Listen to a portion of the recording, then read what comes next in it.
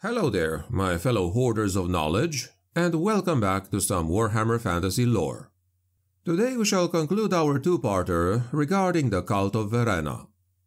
Last time we learned about where the cult comes from, what they're all about, what they believe in, and what their temples offer.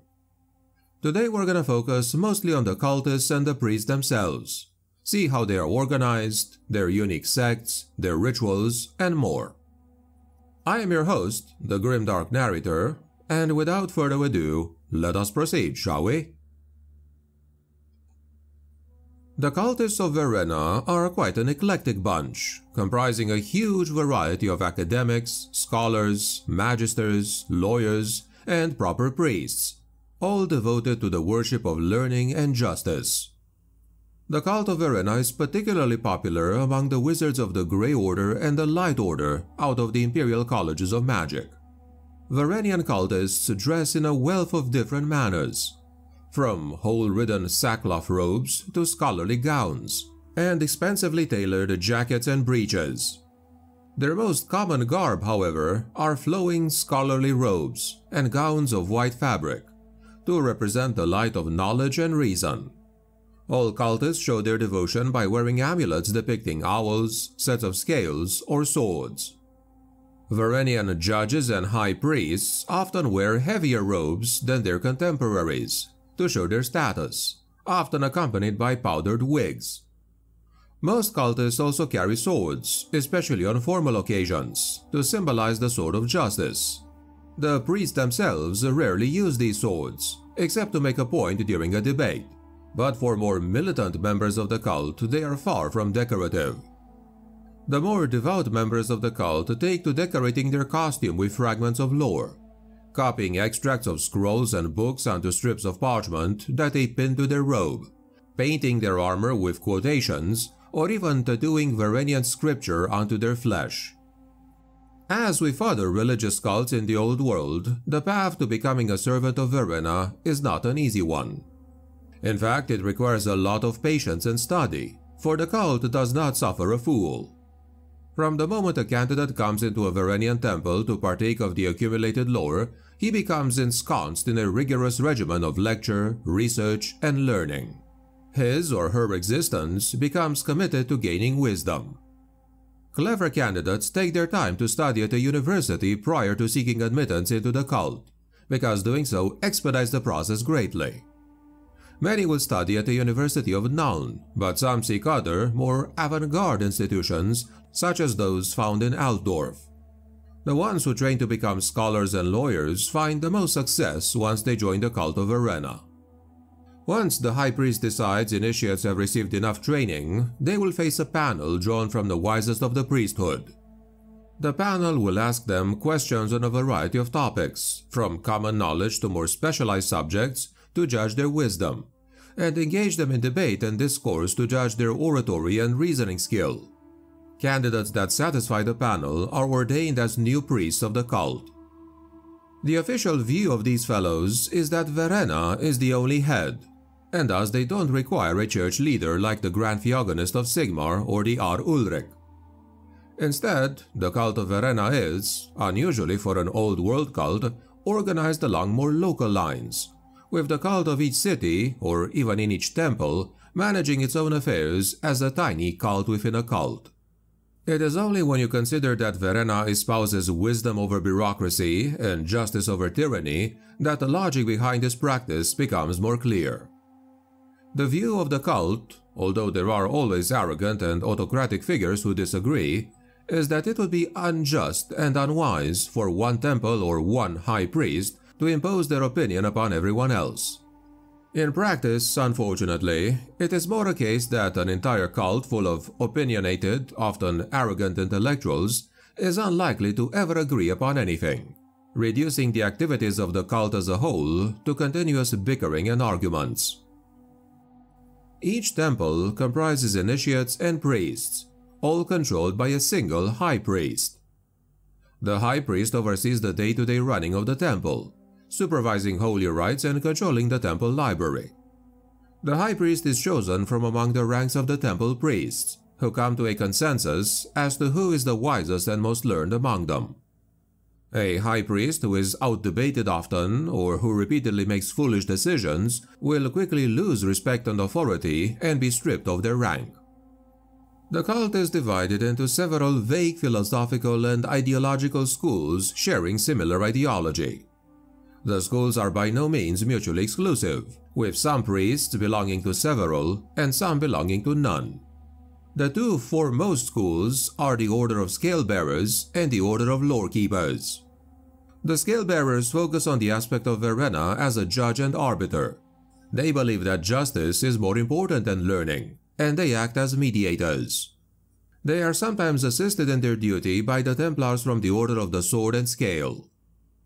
The Lore-Keeper, by contrast, focus on the aspect of Verena as the guardian of knowledge, and they believe that learning is more important than justice, and are usually found in the roles of librarians and scholars.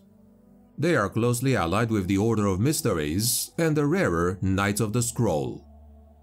They also have several formal orders in addition to the schools of thought, foremost of which is the Order of Mysteries and the Order of Everlasting Light. These have begun as a local Verenian cult which had outgrown its founding temple and assimilated several other similarly thinking temples. To all intents and purposes, the orders are treated as temples of Verena despite their bigger size, with still a single high priest overseeing lesser priests and initiates. The cultists of Verena greet each other with both hands held and cupped by their waist, then extended out to the sides, representing the scales of justice. They can use many signs and salutes during their debates and when they stand in for someone in a court of law. In order to show disapproval, they will hold their left hand straight out, palm turned in and down. The right hand, held up straight, palm in and up, shows approval. Tapping one's throat is a silent, polite way of expressing a desire to speak, while stroking an ear is a sign that another person should stay silent. When Verenians believe somebody is lying, they will stroke their chin. Many Verenians also close their eyes before making a decision to suggest the blindness of justice. Because one of Verena's mandates is to spread the ideas of learning and justice, there are some Verenian priests who take on the job of wandering missionaries. They will travel to lands where tyrants rule, like Kislev, Bretonia, or the border princes, where the ideas of justice and learning are either ignored or set aside in favor of despotism.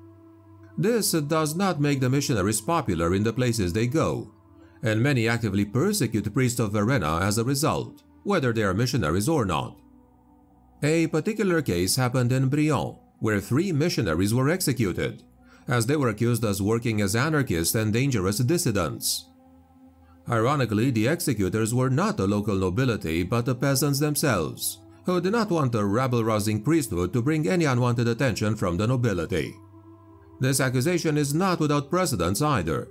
More than one tyrant had been brought low by trouble inspired by Verenian rhetoric and justice, and many would sooner act preemptively and risk the wrath of the cult itself than that of their people. It could be said that every temple of Verena represents a separate sect within the cult itself.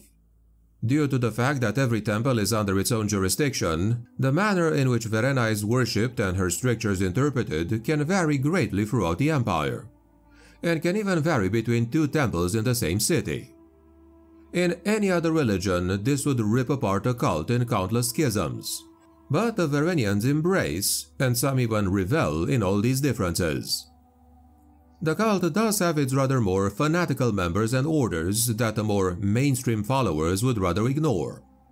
The fanatics are tolerated by the cult in the spirit of understanding, but they are not actively endorsed.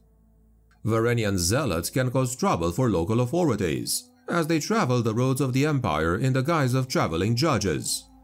They will stir up local populations, rousing them to drag those they feel have wronged them in front of the zealots, where they preside over an ad hoc court and dispense their own particular brand of justice. The moderate Verenians do their best to rein in such characters, because they see it as a perversion of their own judicial system. One particular group of these fanatics is called the Scroll Bearers. They fervently believe that knowledge is power and actively crave that power. They do that by collecting and hoarding as many scrolls, tomes, and books as they can get their hands on, by whatever means they can, even as going as far as stealing what they cannot buy. They are far from altruistic and jealously guard their collections from others. For that reason, they are viewed with disdain by the other Verenians, who believe that knowledge should be available to all. Several minor sects of Verena worship the goddess in many different aspects. For example, the sect of Clio is popular with historians and explorers, worshipping her as the delver into the past. Verena also has a male aspect called Ranbef the Shrewd, embodying the perfect lawyer, who ceaselessly pursues the truth. Meanwhile, Scripsisti is the goddess of calligraphers and writing, and has taken on a more antagonistic role of late, railing against the spread of the printing press. In addition to its schools and sects, the cult of Verena also has a few distinct orders, although all but the Order of Mysteries are considered lesser orders. Foremost of these are the Templars of Verena. The goddess espouses the use of arms only as a last resort when rhetoric and wisdom have failed, but her strictures do include the provision that a sword of justice needs to be used when absolutely required. There are two other Templar orders in addition to the infamous Order of Everlasting Light. These are the Order of the Sword and Scale and the Knights of the Scroll. And this, my friends, has been what I wanted to tell you about the justice and knowledge-pursuing cult of Verena for today. I hope you folks enjoyed learning about these fellows, as it is, in my opinion, a mostly positive influence in the old world, even if some of their traits and quirks might sound better on paper than they do in reality. And for all the aficionados of Warhammer fantasy deities out there, I'm gonna be making more of these videos as well, as I do want to cover the cults of Ulrich, Tal, and Myrmidia at some point too. What about you though?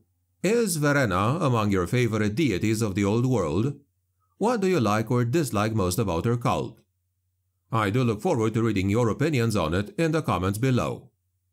Thanks a lot for watching to the end, and have a healthy and awesome day.